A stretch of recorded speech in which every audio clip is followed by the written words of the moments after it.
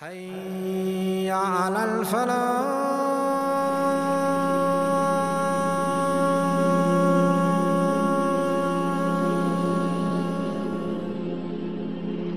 Allah subhanahu wa ta'ala says in Hadith in Qudsi, I am as my servant considers me or thinks of me or expects of me.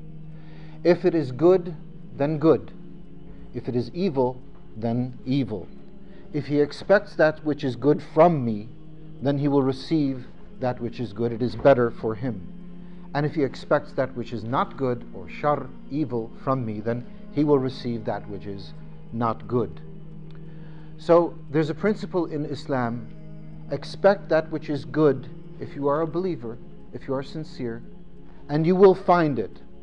وَقَالَ رَسُولُ اللَّهِ صَلَّى اللَّهُ عَلَيْهِ وسلم, make that which you expect from Allah to be that which is good, because the mercy of Allah is extended to anyone who believes and repents, asks for forgiveness. قال ابن مسعود رضي الله عنه, I swear by the one besides whom there is no other God, there is not a servant of Allah, a sincere good servant of Allah, somebody who is sincere in his belief and sincere in his effort to obey Allah. There's not a servant of Allah who expects the good from Allah subhanahu wa ta'ala, except that Allah will give it to him. He will give that good to him, he who expects that which is good. And so when somebody falls ill, for example, we say to them, Tuhur, insha'Allah. Everything that happens to a believer can be good because the believer is a believer. وَقَالَ رَسُولُ اللَّهِ صَلَّى اللَّهُ عَلَيْهِ وسلم, strange or unique or amazing is the condition of a believer, because all of his matters are good for him, and that is not applicable to anyone except he who is a believer. So if good comes to the believer, then he thanks Allah. He's not puffed up with pride. He doesn't forget about his obligation to Allah. He stays obedient to Allah, and he's rewarded for it. And if something bad happens to him, no matter what he suffers, he still believes in Allah. He still maintains the hope in the good of Allah, and again he is blessed and rewarded for it. وقال رسول الله صلى الله عليه وسلم أن الله قال في حديث قدسي, O son of Adam, if you were to come to me with a world full of sins, and then you met me on the day of judgment, having ascribed no partner unto me, then I would come to you with a world full of maghfirah, forgiveness. This is the promise of Allah subhanahu wa ta'ala to those who worship Allah sincerely and not ascribe any partners to Him. وَقَالَ اللَّهُ سُبْحَانَهُ وَتَعَالَى فِي حَدِيثٍ قُدْسِي, O son of Adam, if your sins were to amass all the way up to the sky, and then you were to ask me for forgiveness, I would forgive you and I would not mind at all. Subhanallah, Subhanallah, Al-Ghafur Ar-Rahim. And what does Allah do by punishing us? What does Allah benefit by punishing us? As He says in the Quran, مَا يَفْعَلُ اللَّهُ بِعَذَابِكُمْ إِن شَكَرْتُمْ وَآمَنْتُمْ. What would Allah do? What does Allah benefit by punishing you if you are thankful to Him and you believe in Him? So expect that which is good. And so then we ask ourselves, what is that abd that is deserving to expect that which is good from Allah? The Prophet ﷺ, he said, call upon Allah, make dua to Allah, and you have the certainty that He will answer. But we have to remember that there are three different ways in which Allah subhanahu wa ta'ala will answer someone's dua. Either you will receive that which you called upon Allah for in the dunya, and you will see it, you will receive it, or by your dua, Allah subhanahu wa ta'ala will remove from you or protect you from something which is harmful to you. And as we know, Allah subhanahu wa ta'ala says, it may be that you dislike something that happens to you, that it's actually better for you. And it may be that you like or want something for yourself, which is actually not good for you. Wallahu ya'lam wa antum la ta'lamun. It is Allah who always knows, and we are in the situation where we really never know ourselves.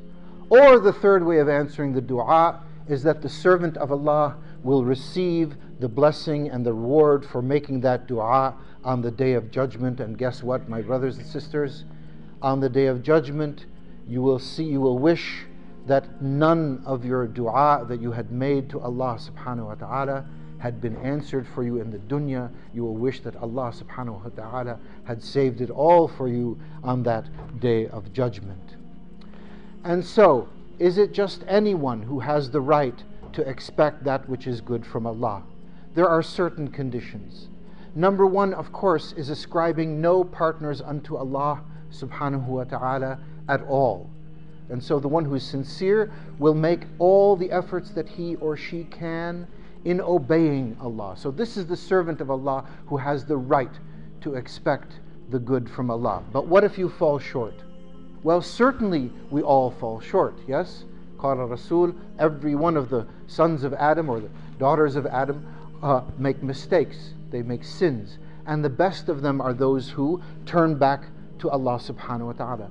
And the principle in Islam is, as the Quran says, fear Allah, or guard yourselves against the displeasure of Allah to the degree that you personally are able to do. And Allah subhanahu wa ta'ala fills in the rest.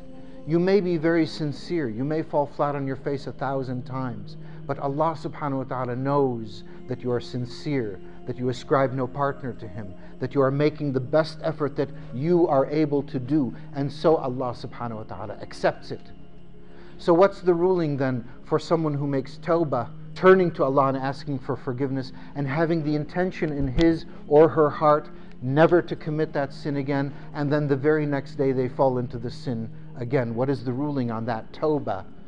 Well, that tawbah is accepted by Allah because the one who made the tawbah fulfilled the conditions of the tawbah and was sincere in his repentance.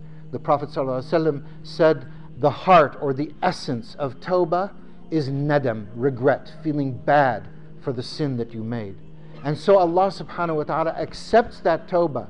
And then the next day, if that servant of Allah falls into the very same sin, then upon him is to make tawbah again and again and again and again. And so there's a saying, we say, Allah does not make a servant of His sad except that He's going to make him happy.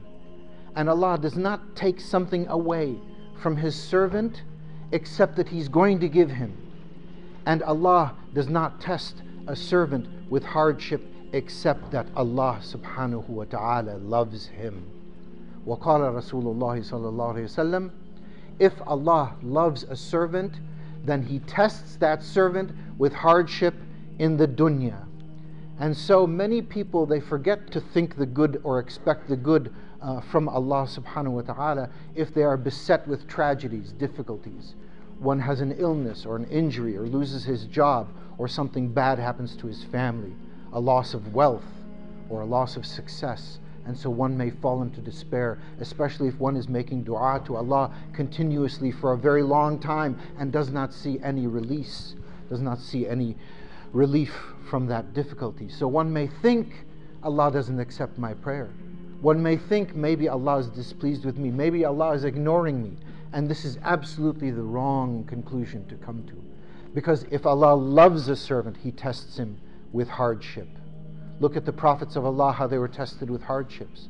The greatest messenger that Allah sent to mankind, how he spent his last days with a terrible illness, a terrible headache, and he died from that, in that condition.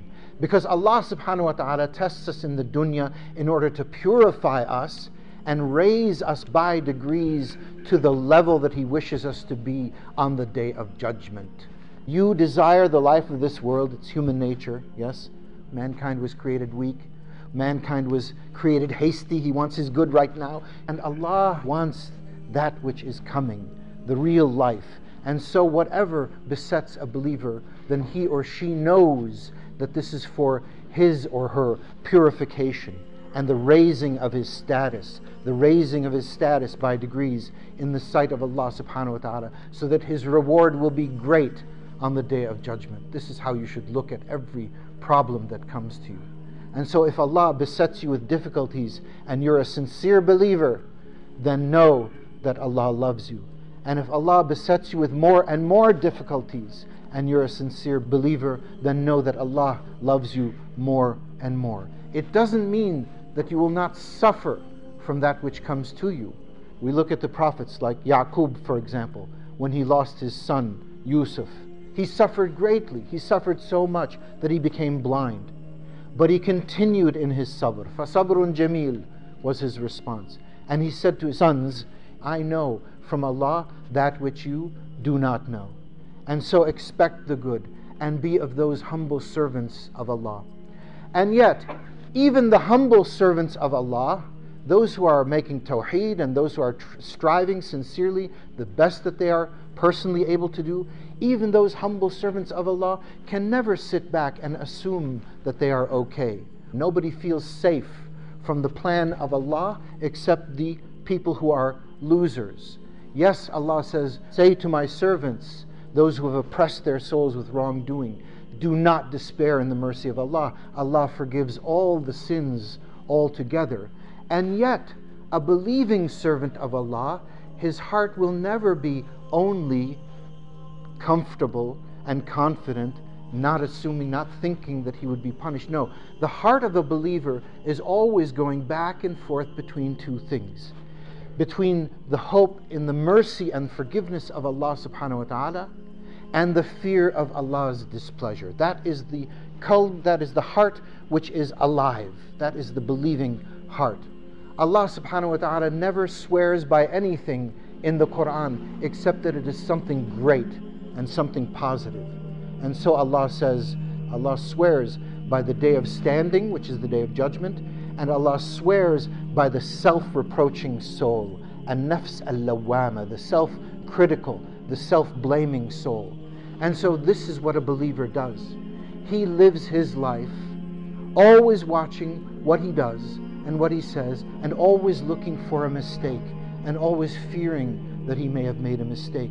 And even when the believer does a good deed, he fears that it will not be accepted from Allah. One of the descriptions of the believers in the Quran, those who give what they give, whether they're offering salah or charity or reciting of the Quran or fasting or striving in the way of Allah, those who give what they give for the sake of Allah, and their hearts are trembling because they know that they are returning to their Lord.